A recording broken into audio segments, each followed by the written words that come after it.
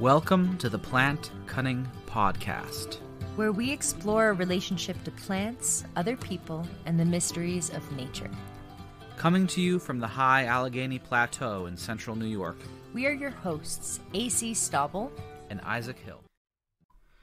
End of March here at the homestead. I am chopping wood and carrying sap, boiling it down, and we are putting out this episode with Dana O'Driscoll. She's coming back to the show. We had her in one of our earliest episodes, and she's a wonderful artist, druid, animist magician, and we get to talk about some really wonderful things in this episode.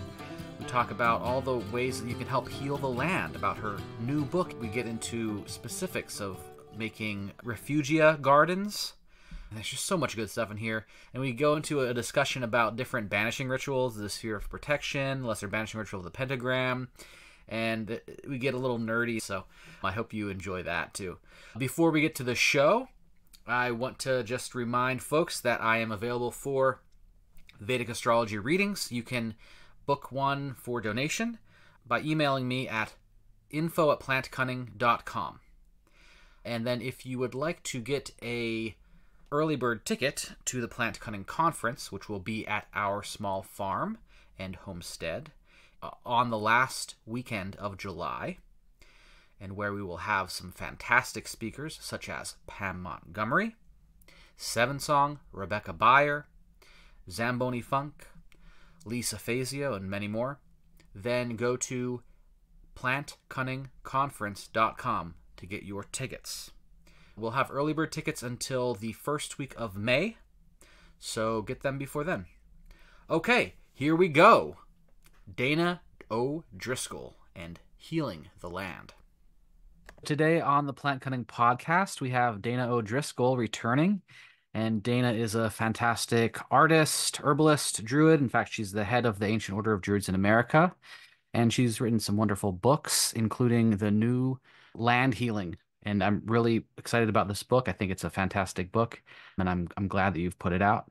So how are you today? I'm all right. Thank you for asking. Here in Western Pennsylvania, our trees are running and the maple sap is welling up from the ground. And, I just always find this time of year to be extremely inspirational. It's sort of like when you're planting the seed and right when the seed starts to sprout, there's that just sense of like, wow, what is this going to turn into? So I think there's a lot of that energy right now.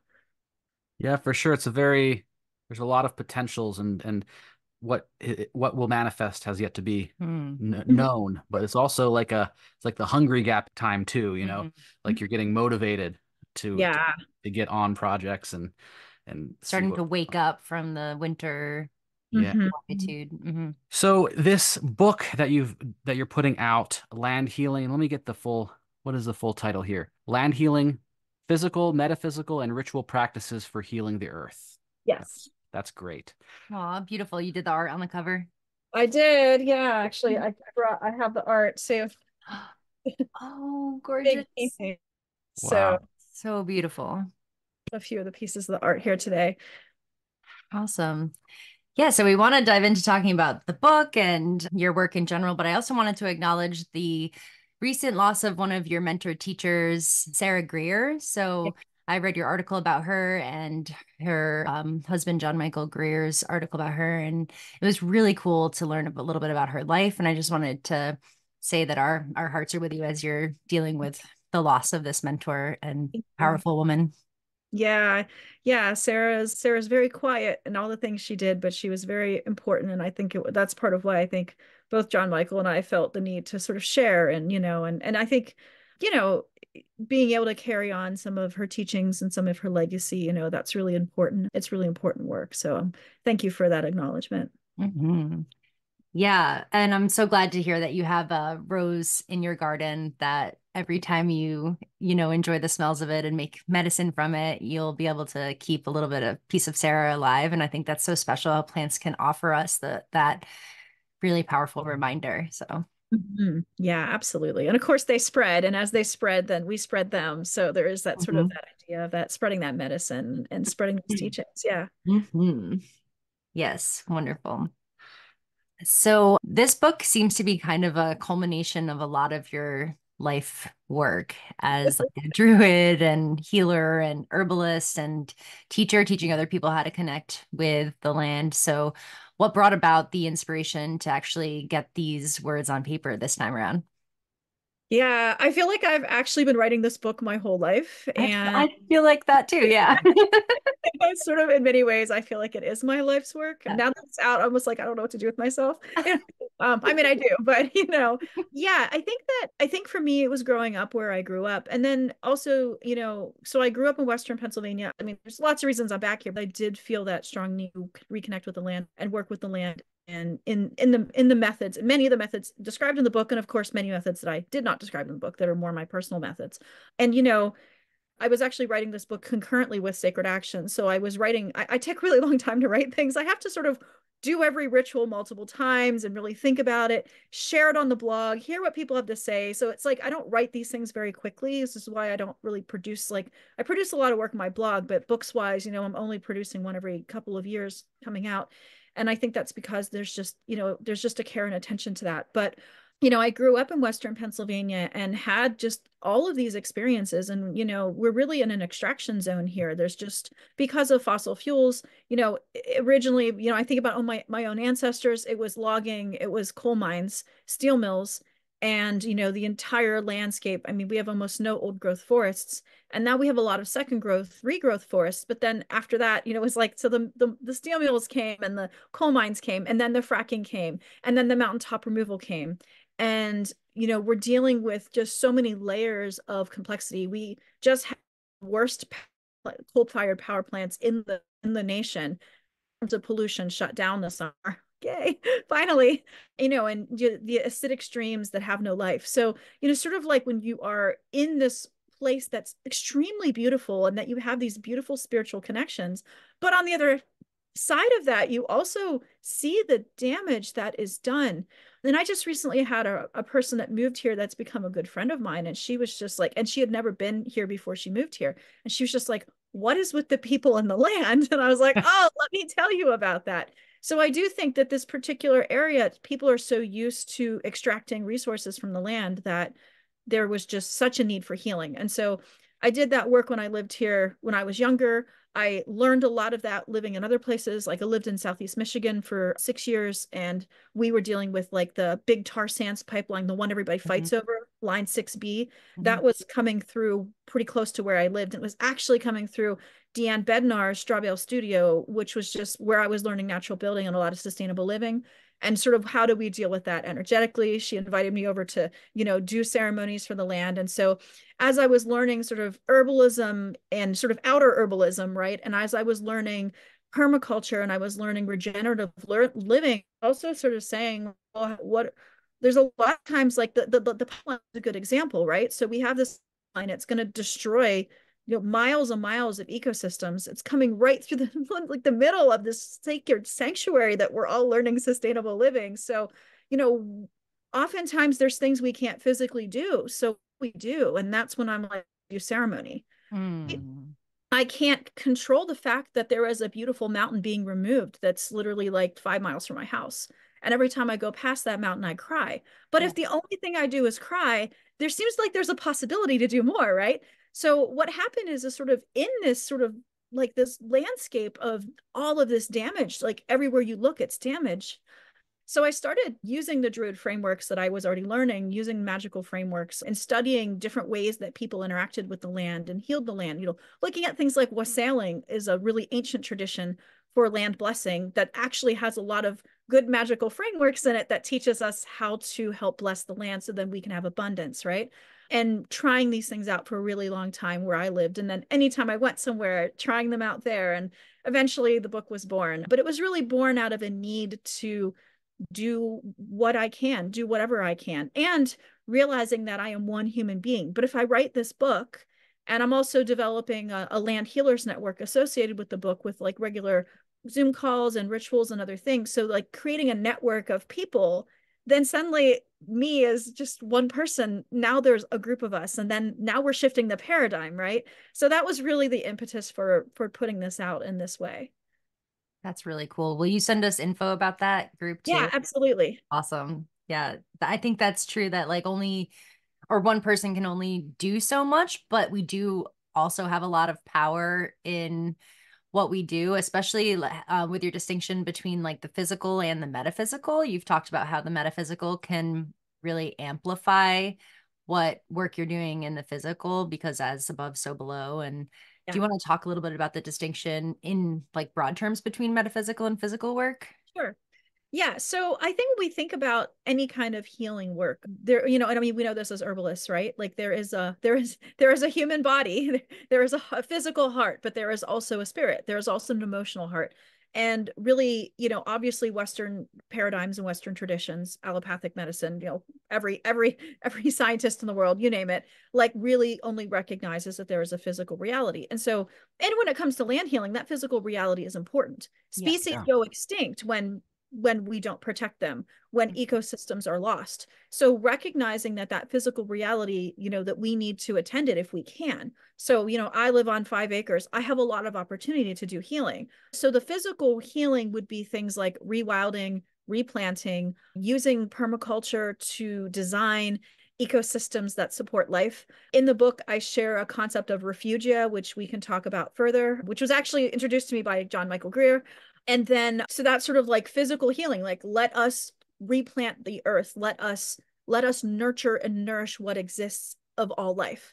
But, you know, going back to some of the earlier stories I was talking about, the other challenge of this is that sometimes we don't have that power. Maybe we live in a city and we can help with a local conservation organization, but we don't actually own any land, or we're renters, or we are, you know, moving around a lot, or you know, we have a disability, we can't get outside. So there's a lot of reasons that people may want to be able to take up that physical land healing and, you know, get a permaculture design certificate, grow a big abundant herb garden, you know, water seeds, whatever. But every person on this planet can do the second set of the activities, the metaphysical activities. And sometimes that's just like witnessing and holding space as a forest is being cut down, or that is getting a group of your friends together to offer healing and blessing to the land, because that nourishes the land, that nourishes the spirits. And just sort of learning how to be a good human, paying attention and saying, I'm not willing to look away. And in doing so, recognizing the healing power of nature and deepening that connection, you know, whether or not you're practicing herbalism or you are, you know, an accountant, it doesn't really matter, right? But every one of us can do that. So that sort of distinction to me is really saying that there is both, you know, as above, so below, right? There is a physical reality, and we should, if we have the capacity, heal as much as we can and protect as much as we can, because these next couple of decades are really going to matter in terms of what survives. And so I have chapters in the book that really address that. But also, in some cases, this problem is so big that it does get overwhelming. And then we're like, well, what can we do? Like, you know, it's like if all I wanted to do is just work my local ecosystem, I'm still overwhelmed, you know? Yeah, that's true. So then it's like, what can we do? So this is where ceremonial approaches can come in and allow us to do something regardless of what we physically can or can't do. Yeah. And in the book also you talk about the different levels.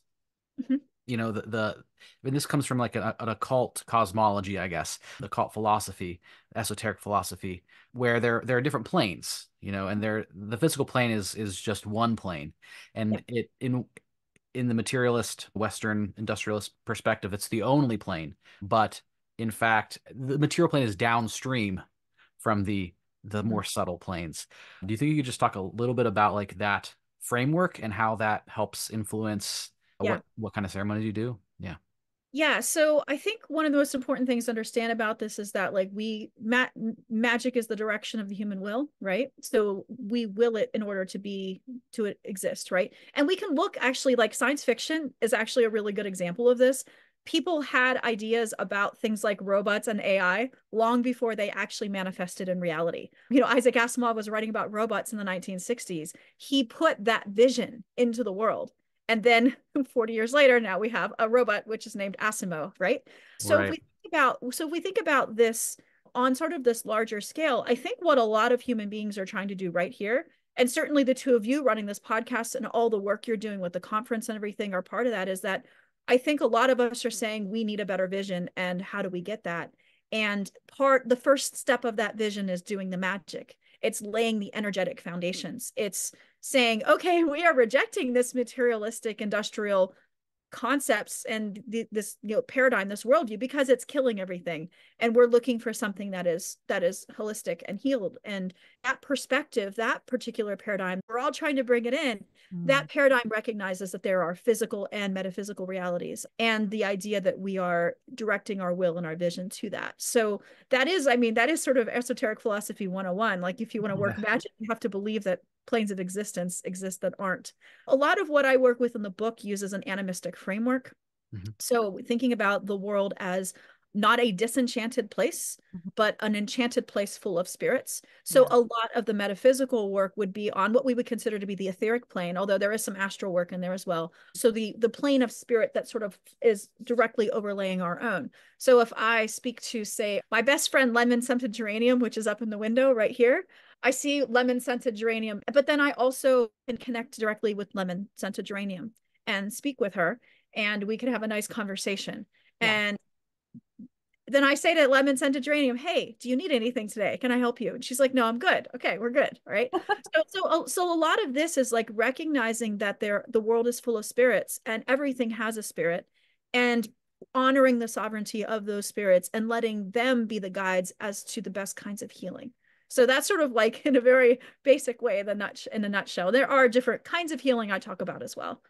Yeah, I saw on your Instagram page, Druid's Garden, a tree that you created showing the different branches of the metaphysical and physical. At the roots, the physical, we've got prevention, and that's for fostering human and land connections. And I was wondering, I kind of want to get into some questions about these different things, but we've got prevention, physical land healing, and self-care for the physical. So as far as prevention, I'm thinking of like examples of like working with the youth, or like having your friends over to do a wassailing, like to foster this love for the earth, working with an anti-fracking organization, like things like that. So do you have any other examples for prevention? Yeah, I think prevention is any time that we are working to cultivate different. So thinking about these paradigms we're talking about, right? So many, so I'll give a good example. I give plant walks in my community. I give probably like 5 to 7 free plant walks a year. Cool. And I know folks want to go out and they want to harvest food and medicine, but I can do it in a way that is preventative, in the sense that they're going to go out and harvest regardless, right? But if I can provide a framework of care and nurturing, I can teach them what they would consider being, I have the problem with the term invasive, but I'll use it for, I can teach them to harvest all the autumn olive they want, but I don't actually teach them the ginseng and the ramps and other things. So in that case, what I'm doing is I'm teaching people a framework of care, and hopefully, and what's been great about that is that people learn how to harvest from their lawn, and now they're not spraying it. So that's, I think, a nice work of sort of thinking about, like, how do we foster these larger human land connections? How do we get more people to recognize that the land is sacred? I mean, I'm not going to ask them to believe that the lawn is full of spirits. That's probably too much for people in Western Pennsylvania. We're in a pretty conservative area. But can I at least get them to think about their own role in being a member of the community of the earth? That they're not just a human being picking things that have no value, but so even like, to me, the first part is care and value, and then we kind of go from there. So different people do this in lots of different ways. I think, ACU gave a whole bunch of examples. I work with the UU kids sometimes. I teach them herbalism. It's sort of just like reaching people where they're at to help them understand that the land is valuable and that we should care for it, and those sorts of things. Definitely. Yeah, makes sense. So then next we have the physical land healing. So this is different than the energetic land healing, which we can get into, but the physical land healing, I'm thinking of more like regenerative agriculture, healing soils, like clean up, picking up trash, like, is that basically the direction? Yeah. So I have one of my, let's see, actually, I can't even pick this whole thing up at once. So physical land healing, we think about soil and seeds, right? So here are American hazelnuts, one of the understory trees that have a hard time coming back after logging. And I also have lindera. I have spice bush berries here. Oh, nice. Yeah. And I also have hickory, and there's a little bit of hawthorn in here. And these have been sitting on my porch, cold stratifying all winter.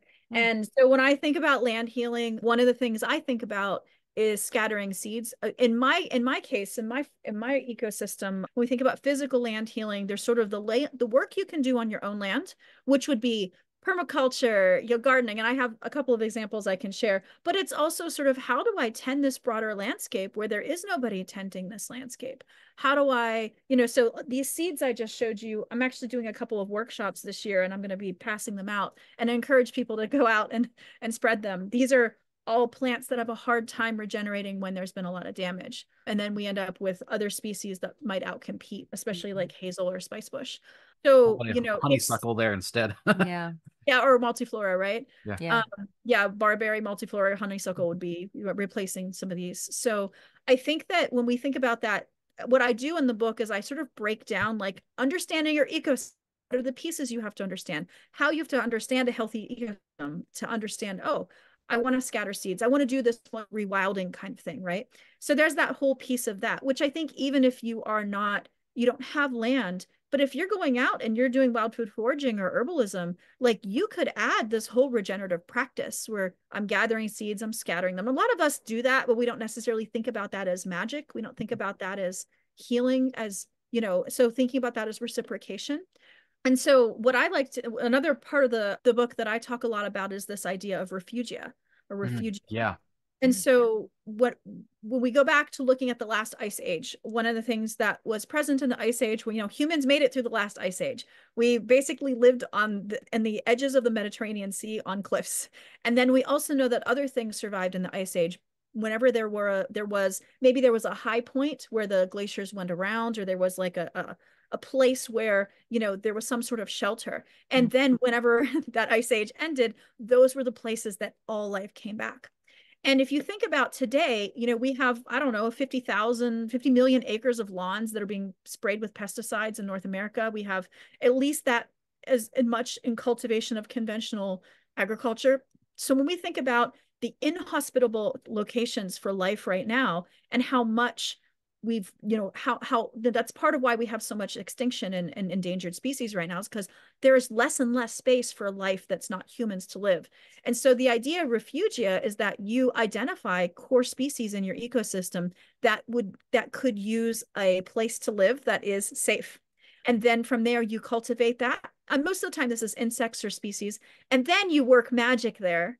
And then you start gathering your seeds. So these all come from my refugia, right? Then you start gathering your seeds, blessing your seeds, interweaving the physical and the metaphysical. So when I give these seeds out, these seeds have all received energetic blessings. So when they're going out, they're spreading that. And what's so interesting about the concept of refugia, and like they're starting to talk about climate refugia, so this is starting to catch on in other places, is that it might be that you're the person that's keeping a species afloat in your entire county. And so it's like, actually, when we think about how powerless we all feel with a lot of what's going on in the world, refugia is a very empowering practice, because suddenly this is a practice. Like if there's enough people that create refugia, we actually could make a substantial difference, because we can support that life that really needs places to live. So that's, to me, is just so empowering.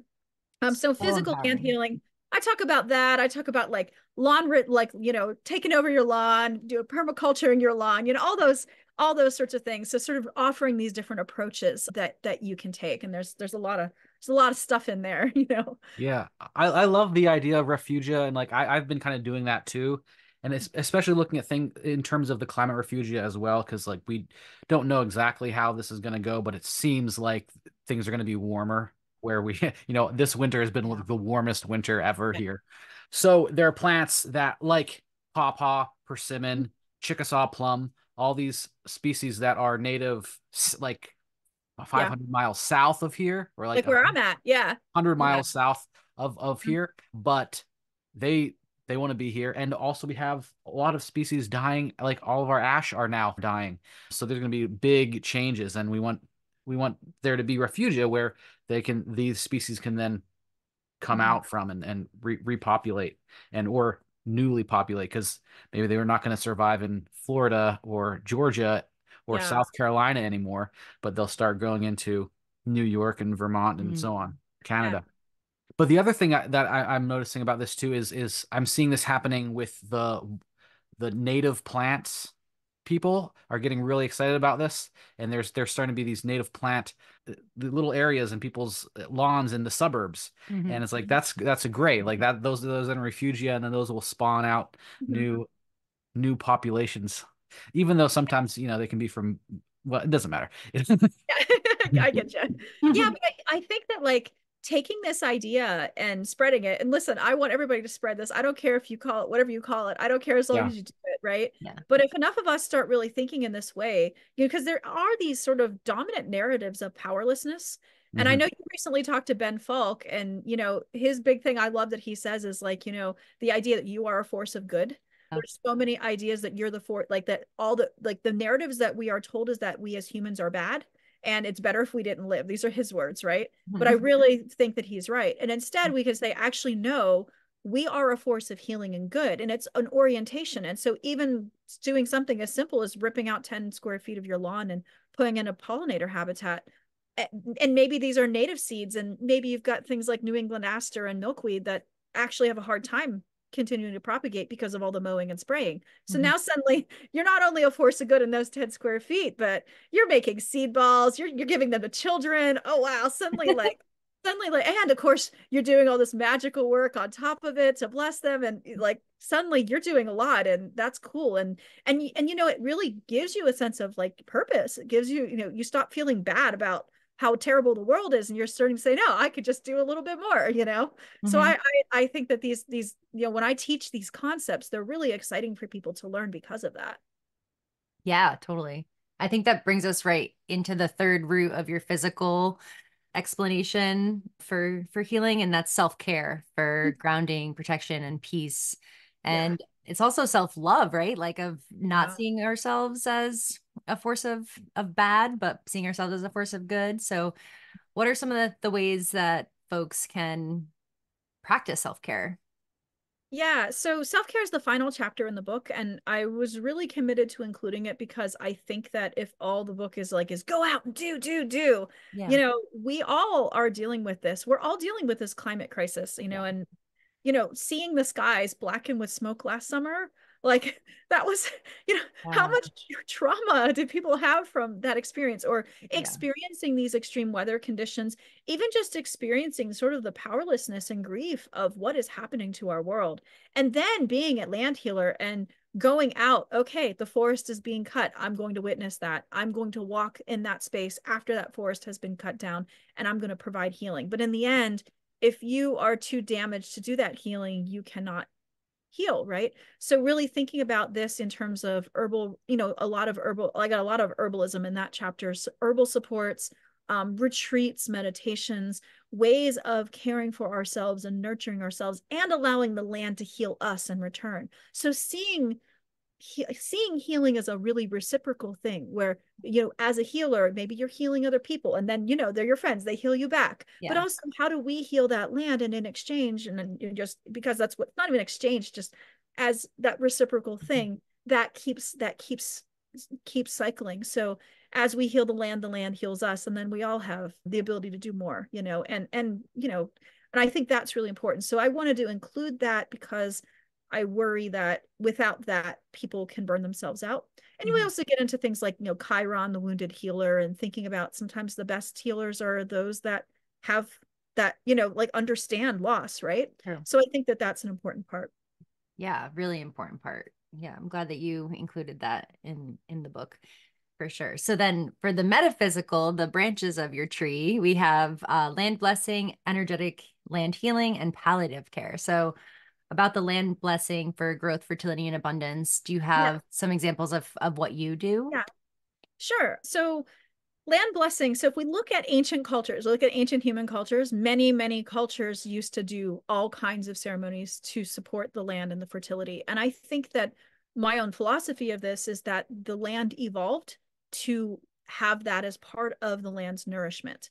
And of course, with our sort of modern industrial culture, rather than nourishing the land through ceremonies, we pretend that entire thing doesn't exist. So I briefly mentioned the wassailing ceremonies as one nice example, which is always fun because they're not like overtly like pagany, you know what I mean? Like you can invite like everyday people to do an orchard wassail. And I actually took the concept of orchard wassailing and then spread it more broadly to show how you can use this idea of, say, okay, you have a piece, you've got a mountain and you'd like to give this mountain healing. Choose the oldest tree on that mountain. And then you use various kinds of energy raising, whether that's working with I offer a 7-element framework, which is actually AODA's framework, bringing in the different elements. You can do chanting magic. You can do standing stone, which brings down the light of the solar current. So there's sort of lots of ways to do that. How we do that here, we've actually been building a stone circle and doing a lot of sort of radiating energy and light out from that as a way of healing and blessing. And we do wassailing ceremonies. And then, I mean, we have so many things. We have altars in the garden, regular, I mean, honestly, even something as simple as a regular offering and a gratitude practice to plants. Thank you. I'm going to sing you when we go out to tap our maple trees. I sing to the maples every morning. You do not want me to sing for you. I'm not that great at singing. But the trees don't mind. But the trees don't mind. And I have a maple song that I sing to every tree every time I come. And when before we tap the trees, we give them a blessing and we ask their permission. So I do want to hear that song though. I'm not gonna lie. Oh, I don't know. You don't have to do it. I'm just saying. I can give you the lyrics. It's actually designed to the sound of Edelweiss. Okay. So, sound of music and maple tree. Okay, I'll do it. Maple tree every morning. Sorry. Now I'm gonna sing. I gotta give myself a moment. Okay. Yes. Maple tree, every morning I greet thee, strong and wise, reach the heights. You look happy to meet me. Flowing in snow, may you bloom and grow forever. Maple tree, bless this dear friend forever. Oh, I love it. Thank you. I just wrote that song. And, if I'm going to be asking for the maple sap, I want to be reciprocating energetically, physically, and giving them blessings so that they are nourished. So as they're nourishing me, I am nourishing them. And to me, that's kind of like living on the earth as a human being 101. Like, like this is the stuff that we've lost, but this is the stuff that if we want nurturing human civilizations, this is the stuff we've got to find again. So to me, that's like, doing that kind of basic ritual work and magical work and honoring and reverence and respect, that's necessary if we're going to do any of these other things. Totally. Yes. Yeah, absolutely. Yeah, I think it's important to remember that reciprocal relationship, and incorporating song and music and dance is like such a age-old way of showing that gratitude, Mm-hmm. Yeah, it's kind of crazy to not sing when you're planting seeds or Yeah, but we're talking about shifting a whole paradigm and worldview, and for somebody like me, I'm just a typical white person who grew up not even understanding the history and legacy of colonialization. And I can trace my family on my mother's side back here to like the founding of before the founding of Pennsylvania, which means that my ancestors were directly responsible for a lot of killing and pillaging, stealing, right? And that is something that I never grew up even thinking about, even though I think my family, we had a garden, we had herbs, but we never thought about the need to recognize the land as a spirit, and recognize, that we needed to nourish the land in that way. Like we took care of it, we had compost, but there was that piece that was missing. And so this is a piece I think a lot of us, at least with that kind of heritage, we have to relearn, and we have to make it very intentional. And and even I've been doing these practices for 20 years, but I feel like I still sometimes forget. Oh, yeah. I need to go get some calendula, go out to the calendula, run back in. I'm like, oh, I forgot. Thank you. So even like run back out. Exactly. Well, and that's why I do the regular ceremonies, right? So hey, land, I'm giving you this giant blessing. And if I forget in my hurry in the moment, just thank you. Yeah, totally. Yeah, that's the really important thing about regular ritual, because it really structures time and you not forget because it is really so easy, especially when you're doing gardening and farm work, when you get caught up in the moment, and you're angry at the weeds and you're, just, but the structuring time element, making sure that these ceremonies are regular really makes sure they happen, for one, and then because keeps it in your consciousness. Mhm. Yeah. I feel Mhm. like we're all just like relearning. Like It's Yeah. exactly it. it's just a relearning, it's a reorientation, and it's a lifetime of work and beyond. Yep. Yeah. Remembering. Putting Yeah. into practice. Mhm. Is there's not that, what are the what from the Dion Fortune, it's a track in space. Oh, right. The There track, aren't tracks yeah, in space for yeah. this right now. And so by doing these rituals ourselves and propagating them, but even just doing them Mhm. creates tracks in space on a more subtle level, which makes it easier for more people in our Mhm. culture to do. Yeah, and the more Yeah. that you do the same ritual in the same space over time, you're also developing those tracks. So then once it builds, right? And that's why, when you go to places where there have been ceremonies done for a long period of time, that's why it feels so different, right? So it's like not only is that land awake and alive, but those tracks are there and That's they're present true. because those rituals happen. And so that's another thing is like every time you do it, you're adding to it. Uh-huh. Yeah. So about how to energetically heal the land, you say in that tree diagram, energetic land healing for sites that are ready for healing and growth, which brings up a question of, are some places not ready? Yeah.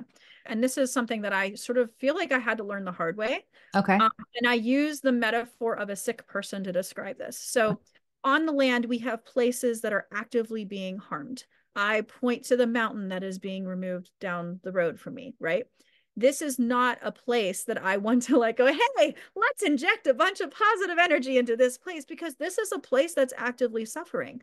And in fact, sort of raising a bunch of energy almost sort of would probably cause more harm, right? So I think that a lot of people who do, ceremonies and rituals and maybe lean like neo-pagan or druid are like, yeah, I'm going to raise energy and I'm going to direct it, right? And there's that sort of like the one of the sort of big things we do. But the problem with that is, from a land healing perspective, is that sometimes things need to rest.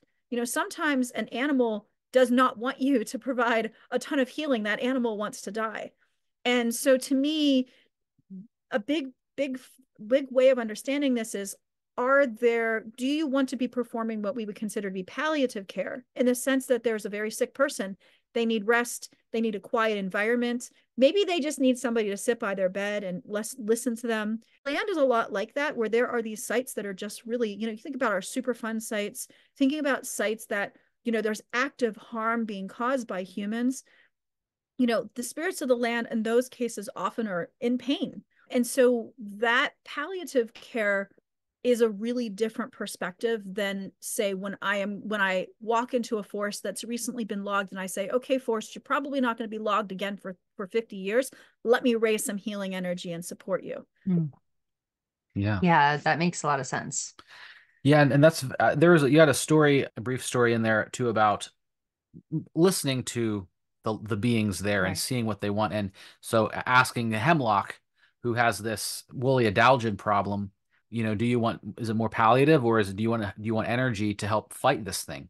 And they were like, let's fight. And that's the energy that I've gotten too from Yeah. the hemlocks. They're like, Yeah. they're not going to just be Mm-mm. wiped out like the chestnuts or Mm-mm. the ash around here. They're going to fight, and we can help them. So Yeah, so in that case, this gets into sort of this idea of like, how do we listen carefully? Yeah. How do Mhm. we, Mhm. before we do anything? Because again, this is something we have to untrain ourselves, like relearn, is okay, nature is full of sovereign beings. Nature is full of spirit.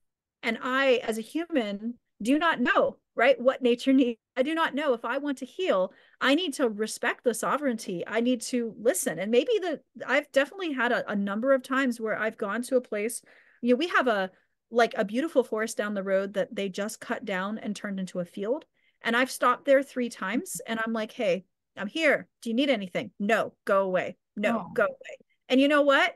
The yeah. best thing that I can do is respect the sovereignty of the land. If the land says go away, I go away. I come back a couple months later and try again. And I've been doing that for about a year and a half. And someday maybe the land will say, actually, yeah, I'd like you to stay. But at that point, if the hemlocks want to fight, let's let the hemlocks fight. But if the hemlocks want to die, then I'm going to honor that. So really thinking about how do we honor the needs of these spirits on this land that have been starved, that have been ignored, as sort of a decor, like, let's just like, because that's healing, right? Giving somebody the recognition that you are alive and you are a being, even in itself is so powerful if we're thinking about this idea of relearning and remembering the relationships we used to have. And really all of this, everything we're talking about is all about cultivating healthy relationships and cultivating sort of relationships that help us relearn our own role in the world as regenerators, as caring individuals, as sort of caretakers of the land. Because that's like that, Tyson Yunkaporta talks about this in his Sand Talk. Like that was the original role of human beings. And part of why we're all in so much dis-ease, right? We're all so, everybody is miserable in this culture is because we have lost our connection to the earth and learning these things, learning how to listen and be present and honor and acknowledge, hey, and you are no better or worse than me. We are equals. That goes away with a lot of the practice of this book. So when you do get no from a place or tree spirit or plant spirit, land spirit, do you have any things that can help build trust between you and the land spirit, like offerings or songs? Like what do you do? I think what you said about just respecting the no and leaving is kind of, a number one, like first step. But if you are going back and you're bringing something, are there specific things that kind of win some of these people over? Yeah. I have a whole chapter on the tools of a land healer. So I actually have a few tools here I can share. So these I bake these in the oven to prevent any issues. So like there's a lot of different sigils that are in the book that you can use. What are those? These are these are shagbark hickory shells. So I showed you the nuts. These are the shells. And then I baked them in the oven at 400 for 10 minutes just to make sure there was nothing left. Because if I'm going to move them around, if I'm staying in my ecosystem, it's not as important. But if I'm going somewhere else, it is. And I don't want to leave these anywhere or out of my ecosystem. So one of the things you can do is create yourself what we call a clean bag, right? And that comes from the Druid tradition. There's a lot of, and this is one of the ones that I use is I have this little thing and it looks like a coin purse. And so when I go out into the world, like let's say this is actually what's going to happen this week. My camp has cut down what looked to me to be a perfectly good tree and I'm not happy about it. And the tree's not happy about it either, but we're in a circumstance where I can't like go there and do a half hour of ritual because it's literally in the middle of this campus walkway. And I happen to be a professional there. So I can take one of these sigils that I have blessed and enchanted, and then I can simply leave this very quietly at the base of the tree. And since it's in my coin purse that no one realizes is anything, I just discreetly pull this out of my purse, drop my sigil, and I'm on my way. And so there's a lot of techniques in the book that address the fact that a lot of times the healing that we need to do is not is sort of needs to be visible. There's a lot of people around. To go to your specific question though, because I realized I didn't actually answer it. Yeah, respecting the sovereignty is the first thing. I like to come back pretty often. In that case, what I've been doing is I've been doing larger land blessings that would cover the whole area. And sometimes it's like if you're just starting these things, nature has to understand that you're not just any other human. And sometimes that takes time. So, you get to know the most important thing you do is respect it. The last time I went over there, I went over there about a month ago, and I just sort of sat, by the space. I did not go into the space. And I'm just like, hey, is it okay if I sit here for a while? Yeah, okay. Is it okay if I sing you a song? Yeah, okay. Could I play my flute for you? Okay. So it's sort of like, these non-invasive approaches, right? Yeah. Can I leave you a blessing? No. Okay. Right. Oh. And just so this part of this is you have to really learn how to use either divination tools or your own body-based intuition and your own insights to actually be able to get the yeses and nos, right? Yeah. Ask questions. But a lot of it's respect, it's the same. It really, if you think about the spirits of the land, just like you would think about any person you don't know, there's a person in the city I'm walking by. I'm not just going to go up and be like, hey, and hug them and like, pull at their hair, right? I'm going to actually respect them as a sovereign being. Same thing with the tree that was cut down. I see what happened to you. Can I help? Can I help your spirit pass? Can I spread the seeds that are still on the ground so that you have young ones that will come up? Like, what can I do? And so, but yeah, in the end is, we've got to respect the sovereignty of the land. And that is, to me, like, if you're not doing that, then you're kind of missing the point. Yeah. Yeah, definitely. Totally. Great. Thank you for those tips. Yeah. Yeah, so some of the rituals and ceremonies that you do, there's all sorts of levels. There's like leaving the sigils, there's leaving tobacco or other things like that, and then there's the wassailing, and then there's the sphere of protection. That Can you tell us a little bit about the sphere of protection and like Yeah. how you've worked it to be Yeah. more focused on land blessing? Yeah, so the sphere of protection is one of the oldest parts of the AODA tradition. And at this point, we are pretty convinced it came from Dr. Juliet Ashley in the 1960s, and then went through, she was probably the first female Grand Archdruid in AODA. And she headed up a whole bunch of different esoteric orders. And she was also really into Jungian psychology, which is actually important here. About 10 years ago, JMG did some research that actually looked at the relationship between Jungian psychology and some of the ways that he talks about individuation and Axio with the sphere of protection, and found, oh, actually, these look like the same thing. So that's kind of where we think that's the current going story about where we think it came from.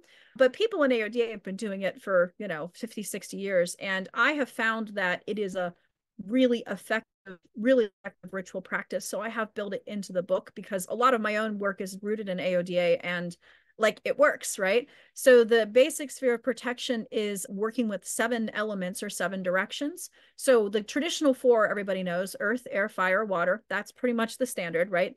But then the other thing that's really important for land healing and blessing is that we're also working with the telluric current, which is the deep currents of the earth. So that's sort of the core energy of the earth. We work with the solar current, which is the core energy of the sun, which is very, very useful for blessings and pulling down that energy of the sun and bringing that. And then we work with the lunar current, or sort of spirit within. So spirit above, spirit below, spirit within, which is the sort of there's different ways of understanding that one, and different druids have different philosophies about it, but I really see it as sort of the entire spirit mapping, the overlay of spirit in the world. And so what happens is then you essentially you pull in all of these energies, and then you create a sphere of whatever, right? And, a sphere of energy, which then you can use for protecting yourself. Once you get good at it, you can protect whole mountain ranges with it. You can use it, but you can really modify it to be for blessing, for healing, and you can call different things in each of the quarters. So if I want, I had a sick juniper outside, for example, and I was really hoping that this juniper would get well. And I did all the pruning, and then I was like, okay, I'm going to call upon healing energy. So I actually called upon different plant energies with the sphere of protection, and then basically placed the sphere around the juniper. And then, you know what? My juniper is actually doing pretty good right now. So I feel really good about that. And I did that a couple of times, with, of course, permission from the juniper. Right. Yeah.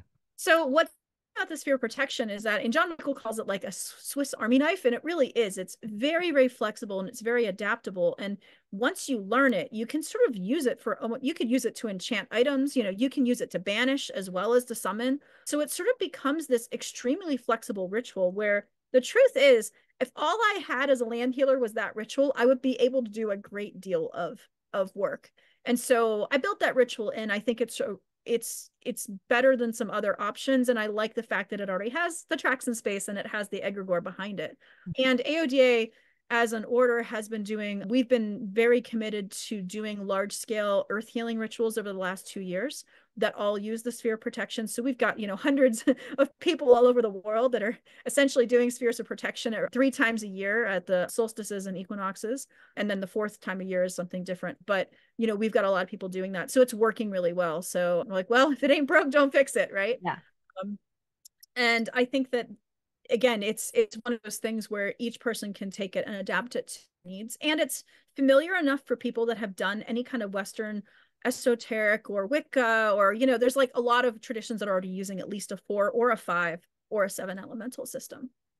Yeah, I've done several years of sphere of protection, and then also done other like lesser banishing ritual. Oh, the arcade, yeah. And there there is a familiarity. If you are familiar with the lesser banishing ritual, then you'll know what's going on with the sphere of protection. But the sphere of protection to me is just, it's in a way it's a lot gentler. Yeah. and it is so much more flexible. Whereas like the banishing ritual is very kind of aggressive in a certain way, especially like I've been doing the heathen banishing ritual with Pentagram, which is even more maybe aggressive than the regular one. But I really love the sphere of protection and find its flexibility and its utility so fantastic. So I'm glad it's being put out there into the world a lot more, because once you get this down, and you can use it for so many things, and it's like an American It really invention. is a very American invention. Julianne Ashley was probably in Denver, Colorado when she was working on that. Yeah, and I think the other piece of that, like to compare it to like the LBRP, which I've practiced, I've primarily done the Celtic Golden Dawn version and used it for many years, is that, the sphere of protection has this really nice balance. Part of what we sometimes have happen in various esoteric practices is that we have an unbalance of solar energy, which we end up getting in like many of the world religions, right? If you look at something like Christianity, there is all solar, and they see the telluric as essentially evil, right? So it's Yeah. always like you see all these photos of like Jesus with a halo of light, or like, the priest pulling down the solar to like, whatever, banish the demons. And that's all they work with is solar, but that creates an unbalance, right? Because that's not Yeah. energy that we have in the world. And the same with telluric. So you see, we can also have telluric currents that get, if you're only working telluric energy or you're not working the solar energy, like that has a whole other set of problems, which is probably more detail than we need to go into. But by bringing the solar and the telluric together, unifying them with sort of the elements of creation, we end up with this extremely balanced thing, and we can use it for a lot of purposes. And gentle and balancing, and and it's been around a long time, so it's a nice ritual to practice. And I agree. I don't think that I won't say that I haven't tried. I definitely tried using the LP for land healing, and I will say that I've used it pretty successfully whenever I've been in a situation where, like, yeah, I'm the fracking well and there's some nasty critters running around that I don't want to deal with. Like that's a really, I think that's a really nice example of it. I might throw down an LBRP there instead. That's true. That's like, oh, okay, I don't know what the heck you guys are feasting on the land, but I don't want you here. So, but I mean, the SOP, once you practice it, could be used in that, for that kind of like sort of more aggressive protective purposes too. Yeah, well, I mean, one of the things with the LBRP is like it's really you're looking at the ritual framework of the Golden Dawn. Like there are so many, you have to learn all these other Yeah. rituals to do more like specific things, Mhm. but you can do almost anything with the SOP, though it's like a little, maybe a little not quite as powerful. But Yeah. by building it up every day, and like by creating these tracks in space with so many other practitioners doing it, it does, there is a lot of power to it. And it has been around a while, like It's been around a while. I mean, it's certain. I think that part of that is whenever you start learning the LBRP, it really packs a punch the first time you do it. Like Mhm. you can, like, I remember the first time I did it, I was almost like high on magic after I had done it. I was like, whoa, like what is Yeah. this, right? Where I think the SOP is much more subtle, but Yeah. I've practiced the SOP a lot more than I practiced the LBRP. And at this point, I can pretty much do whatever I want with the SOP, right? So it does require a bit of I would say, if you're just thinking about immediate payoff, BRP is going to, but there's a lot more people over time that have done the LBRP. So the egregore of the LBRP, right? The group energy of Mhm. building that writ, I think is stronger. But in the end, I think the SOP is much more appropriate for land healing in the various kinds of, protection, moving energy, maybe banishing energy. You can do all of it. You could just do the banishing form. I mean, SOP has both, the traditional SOP has both summoning and banishing together, where Yeah. LBRP, right? We're talking about the banish, right? Other problem with banishing is if all you do is banish, eventually you're going to deplete yourself, because you need to be summoning in. So there's a lot of balance in the SOP that I think is not necessarily present in something like the LBRP. Yeah, yeah, and this is something that JMG says too. If you're doing the LBRP, after a few months, you should be definitely doing the middle pillar to be Yeah, invoking energy, or exactly. doing the invoking pentagram. Whereas as SOP, you don't have to do that. It's all in one. It's all so well Yeah. balanced already. And the other thing I've seen too is like people who are doing the LBRP out in nature can sometimes piss off the local nature spirits. Because they're banishing. Yeah, yeah, Yeah. you're disrupting Yeah. the psychic and Makes the sense. environment, the etheric and astral environment that you're in, Mm. whereas the SOP is just so much more gentle and balancing. And that may be why it also takes longer for it to like get really powerful, but it's one of those things that builds and Yeah. builds. Yeah, like I would say, I mean, I don't know if I can compare myself because I've only done the LBRP about 10 years and I've done the SOP about 20. So, but I would say my SOP is a lot stronger than my LBRP at this point. But I think the other piece that thinking about the history of the SOP is that, we know it's been part of a Druid order for at least what, like 60, 70 years. So, I mean, Yeah. it's sort of rooted in Druidry. And when people learn the SOP, if you learn the SOP through AODA, usually the first year you learn it, you just sort of learn it, how to do it. But then as you move into sort of your second year of learning it, part of what you do is you connect it like really intimately with your local ecosystem. So like my standard SOP, I call sacred trees. Sometimes I call sacred animals, but usually I call sacred trees. So I call like the black birch in the east. Yeah. I call the eastern cedar in the south, like so I actually have so I'm not sending anything away from nature. I'm calling my allies, in. I call herbs. I have like, I don't know, probably like 15 of them. So, it sort of depends on my mood and what I need. But, thinking about that is that you can actually tie all those natural energies, those relationships that you're building, those allies, those, your healing plants. Like, and, I have a fantastic herbal SOP that I do pretty regularly. And, it's my plant allies. It's the medicine that I take every day in my body. Yeah. Because I also I have like it's a whole other story, but I make these 7 using the SOP framework. I make these for my daily herbs. I make a 7-element blend that represents each of those. And then I take that. And then when it runs, I make about 3 months at a time. And when I take that, sometimes I shift the herbs in it.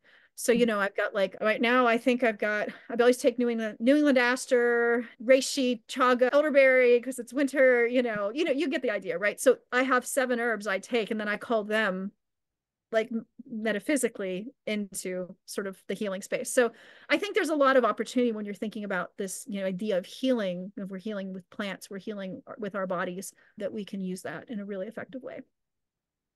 Yeah, that's so beautiful. Yeah, so you're saying you have 15 different SOPs that you do. Probably, yeah, at this point.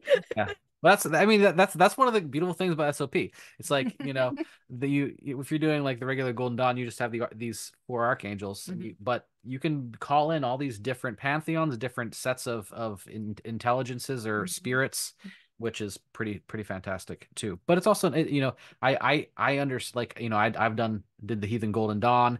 I'm getting deep with like one set is can be really powerful, but having the flexibility to be able to work that's cool. with plant allies. That's amazing. You're calling in your plant allies. Like, It really lit up when you said that, because that opened up some doors for me, I feel like. I have to write. I've actually been meaning to write a post on my blog about this, because I've been doing this practice for a couple of years now, building the 7-element blend for myself and then calling them with my SOP as like when I need extra healing and extra support. And of course, these are plants that I cultivate. These are plants that I spread. These are plants that are, like I said, my, deep allies that I need for my body, like New England aster. I have asthma, don't have to take any asthma medication now because I use aster. Take that as a plant I take for the rest of my life, right? So that's a plant that will be, holding, aster holds my northern quarter because aster is the star, right? That's the Pleiades, that's the heavens, right? So, thinking about that, those relationships, like we're kind of off the topic a little bit of what we were started on, but I think it's really interesting. And I will write about that at some point pretty soon, because it has been a really interesting way of thinking about that. But that's what I mean about the SOP being the, as John Michael says, the Swiss Army knife. Like, it's just, you can use it for anything. And apparently you can use it for making incense and herbal blends too. Wow, yeah, that's so cool. And so like there's a different elemental correspondences. So you're corresponding the plant with an element or a direction and a direction. Yeah. How are you making those correspondences? Like so the aster is in the north because it's the star. So north is earth, east is air, south is fire, west is water. So Hawthorne always holds the water quarter for me. Okay. West, so it's just sort of, I mean, there's lots of ways to do it. I do it. I've been studying magical herbalism and herbalism a long time, so I pretty much do it intuitively, just based on my knowledge of plants at this point. But if you were starting out and you weren't sure, you could use astrological correspondences, which might be really helpful thinking about sort of we also have them coordinated to 7 days, right? So you can Yeah. use the day correspondence and map those onto the SOP. You could look at Culpepper's, some of, I mean, there's a lot of, I mean, JMG's got a new great book out that has some of that stuff.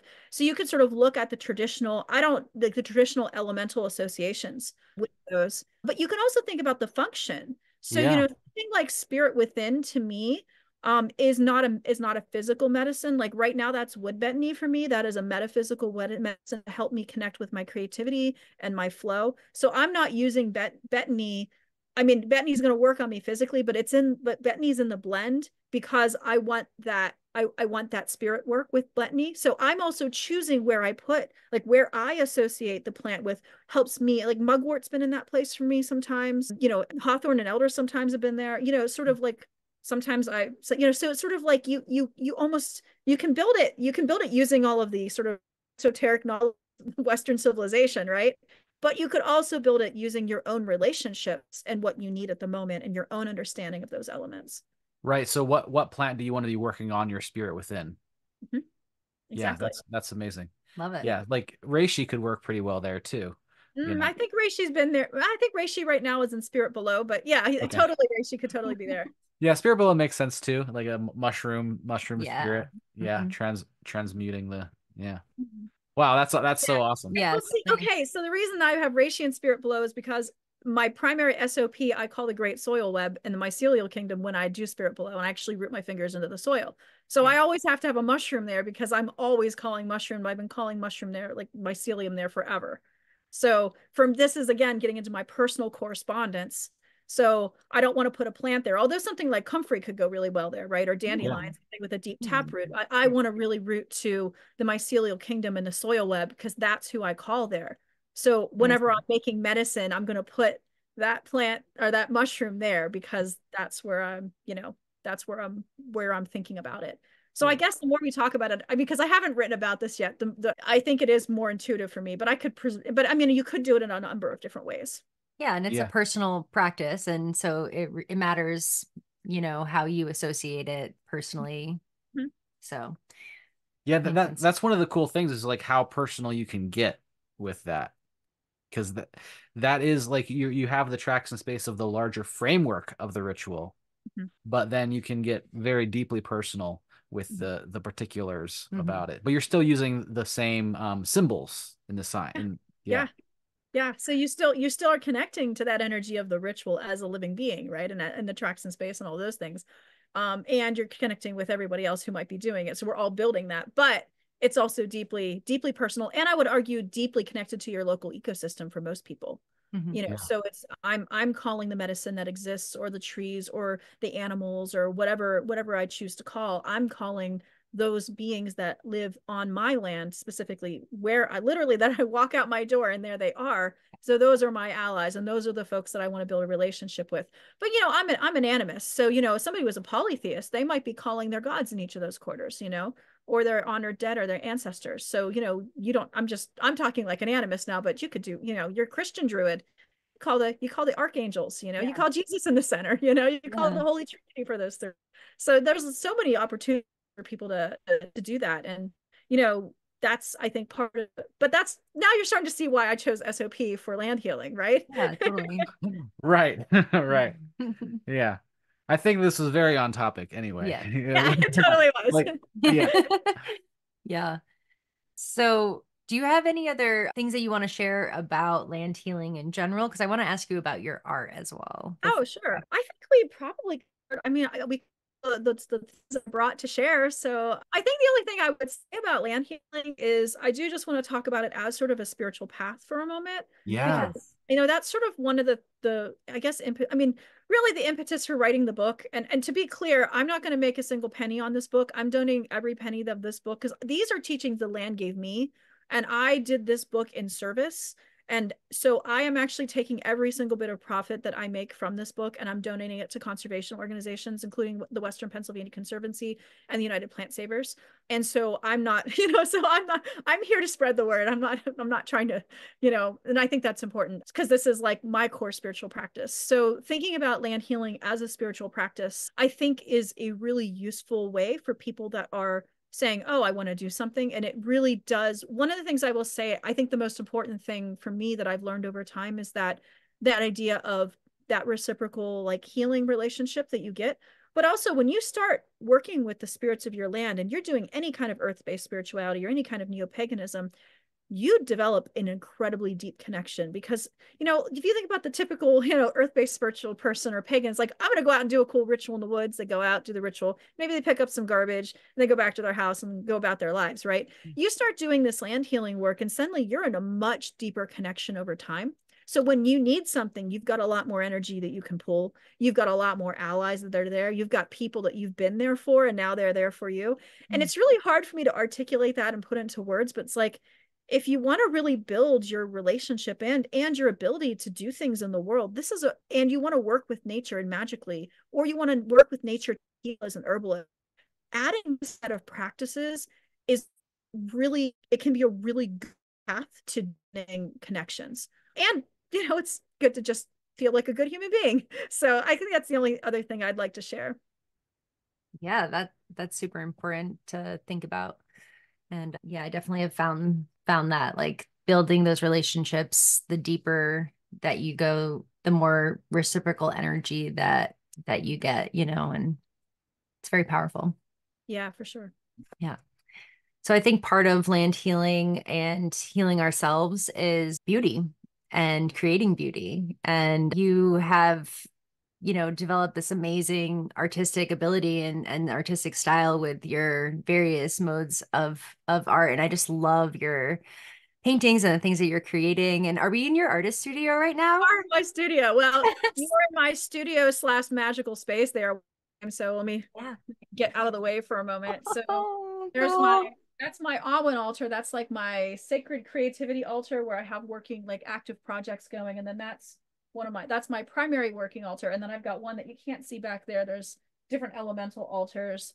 Actually, there's one. There's, I think, seven altars, and I have a sacred bathroom that's, like, behind, and I have a bathtub I did all this mosaic on, and that's, like, a place where I do actually a lot of ceremony in there and a lot of healing in there, and there's another altar or two in there. So yeah, you're actually in my art studio / magical space, which to me, I do not distinguish between those two. As a druid, I don't have to. So, creativity, and, we chant ceremony. Awen is, for druids, is divine inspiration or divine creativity from the divine, whatever that means. So those things are not separate to me. Totally. Yeah. So it's really exciting to see your space. So thank you for sharing that with us. And I'm just curious if there's anything that you've created recently new that you're really thrilled about, or if you want to just share a little bit about your art in general and where you're at with your art journey. Yeah, sure. So I would say I do have some I'm not quite ready to share out, but stay tuned end of 2020. I've been working on different tarot and oracle decks, but I'm not really talking about because of AI and all these, like, there's, like, so many, like, new challenge. Normally I would just, like, create these decks and share them, but I've found that because of the challenges with AI, I don't want to share my ideas till I'm ready to publish them. And also there's a lot of counterfeiting happening right now, so I'm sort of a little bit more guarded about sort of these longer term projects that take me, a deck or a book typically takes me 4 or 5 years to do. And I'm usually working on, so I'm working on 2 right now. One of them's got an astrological kind of theme, which is cool. And one of them's got kind of a mushroomy theme, but that's all I'll say about those. But I would say, like, in general, a lot of what I've been exploring, it's interesting because we talk a lot about sacred creativity in the Druid tradition, but there are not actually good theories about it. Like, it's a nice thing we do, but, and so what's really fascinating is that I'm a learning researcher and a writing professor. And I'm actually doing all of this research now on flow states because I'm like, oh, this is the thing that we do in Druidry. And I've been really experimenting a lot with, like, how do I get into flow and what happens when I get into flow? And, what if I have some wood betony before, or mugwort before so working on sort of deepening the my understanding and my magical theory about sacred creativity, which has been a really interesting thing. And I think it's a project that eventually I'm going to write about it. I'm slowly starting to play around with it, but right now it's just really a practice in the studio and thinking about, like, how do you bring magic into being through painting? And I would say the other thing, maybe I could share with you. I could share with you a few things. There's some things over here. I did like, this is a tarot deck for a friend, who's a tarot card for a friend, which has got the SOP logo. Wow. He's working on, Oh. this is from my friend from Dragonfire Meadery, Derek. He's got all of his different bottles of mead all have dragons, and eventually he's gonna put a deck out, and this is one I worked on. That's Gorgeous. finished for him. So there's a couple of things here. Let's see, what's this? Oh, here's something cool. This is a 12-fold elemental wheel I developed. I'm going to put that on my blog soon. And it's just so people can fill it out, and they can, and they can use that because it's 12-fold. So they could use it astrologically, or they could use it. I find that I don't think I have 8 seasons, or eight seasons. I think I have 12. So sort of the beginning, middle, end of spring, beginning, middle, end of summer. So, those are some things I'm working on. But I've been really thinking about, I've been really delving deeply into this idea of what is sacred creativity and how to practice it. How do we develop? So that's my Awen altar, where I'm doing like magical work and then painting, and then and I'm really struggling with that with social media, because so much of it's video content now, and they like want me to record my process, and I'm like, I'm in the middle of sacred ceremony when I'm painting. Like, I'm not gonna, or when I'm doing leather work, like, I'm not gonna do that. So I don't know. I guess people on Instagram don't mind my pictures, but but really thinking about that, and thinking about, like, especially in the age of AI, right? So we've got so many challenges, and what I've really been thinking about and starting to write about is, but like, sacred creativity, and creativity is like our birthright, and it's not even about the things we produce, it's about the experience that we have and the connection that we have to this flow of Awen, right? To this inspiration. And how is that like a magical practice in and of itself, where I say to the land, hey, what message would you like me to bring into the world? Or I say to Rosemary, or whatever one of my friends, my herb friends, would you like me to paint you? What would you like me to depict?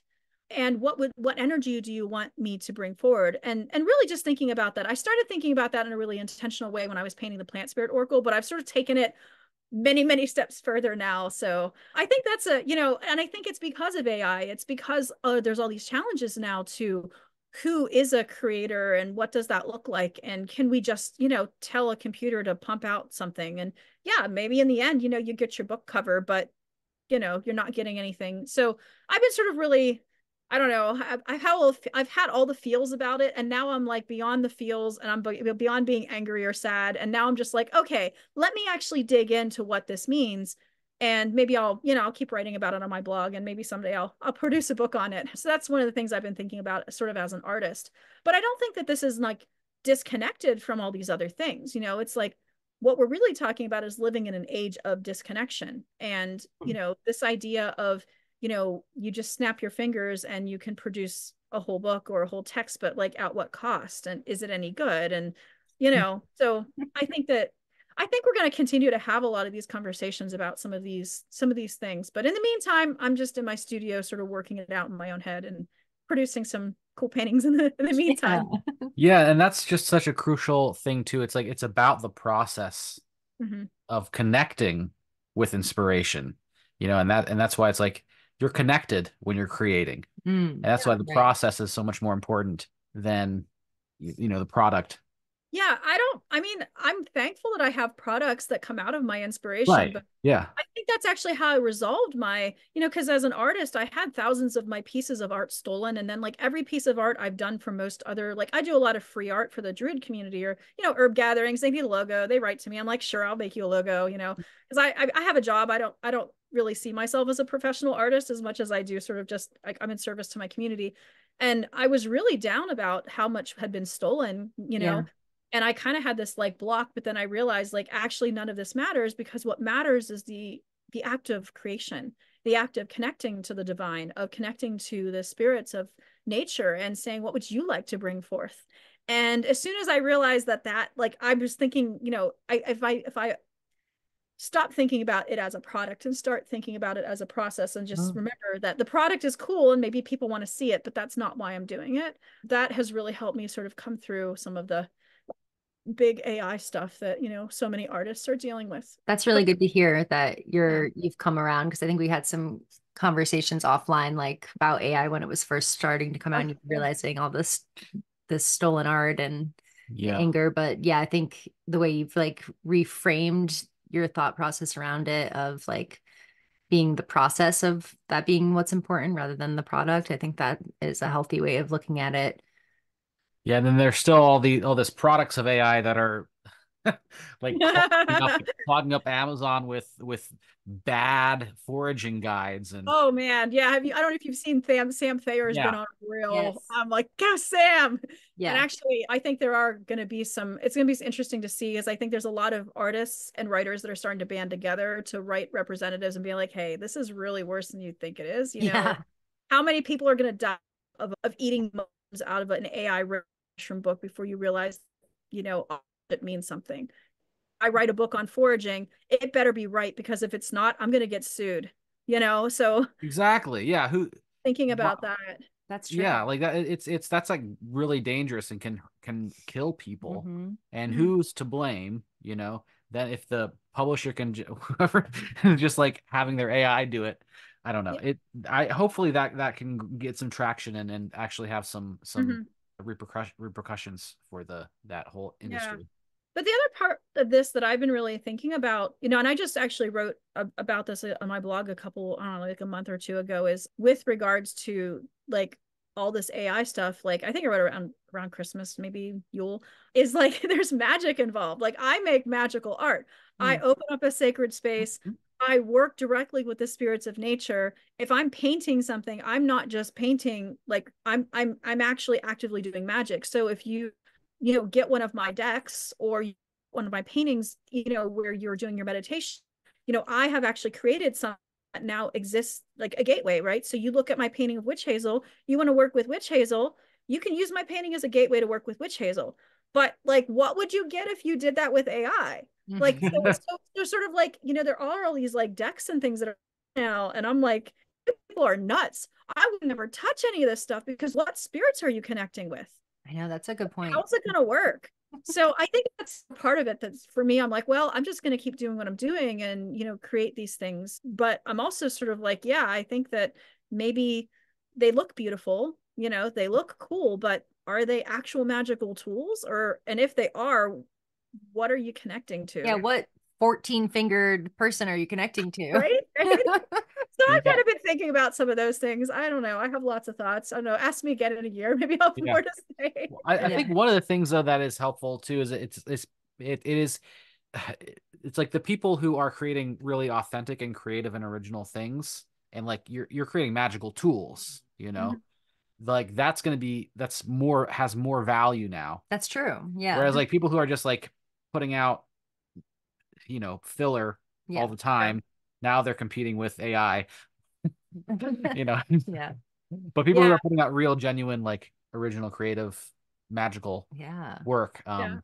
it's like that's even more valuable now.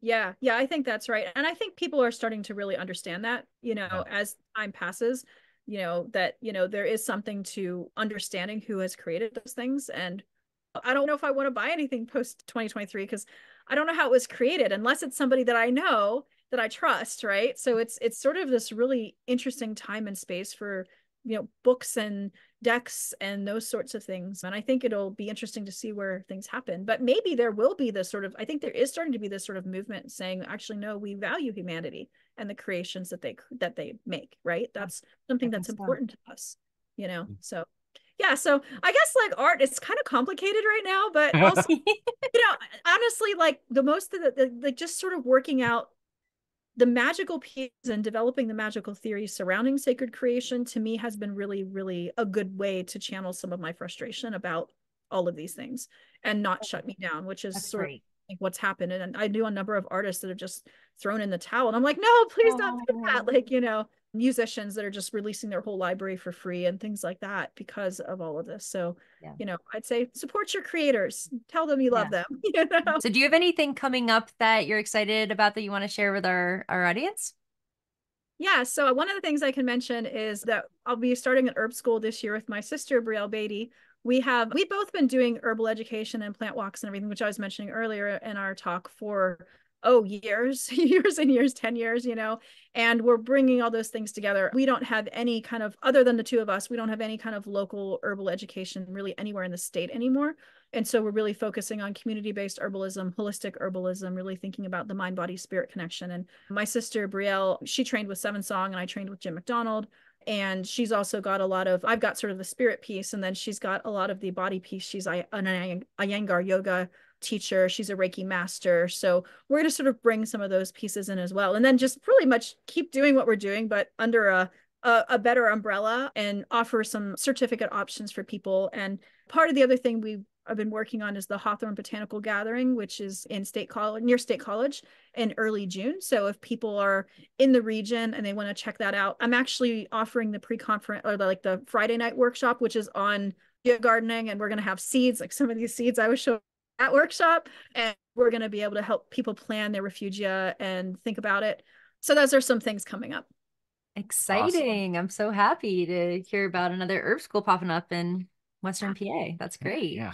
The Western PA definitely needs one. Yeah. You're telling me. Sweet. Awesome. Yeah.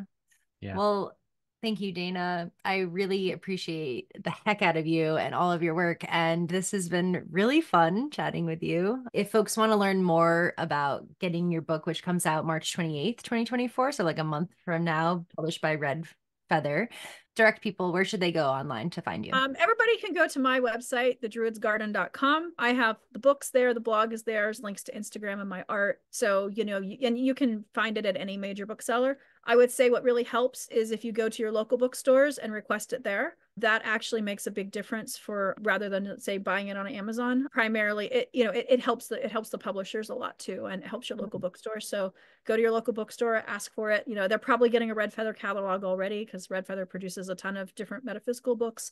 But yeah, that's how you can get it. As you can find out from my website.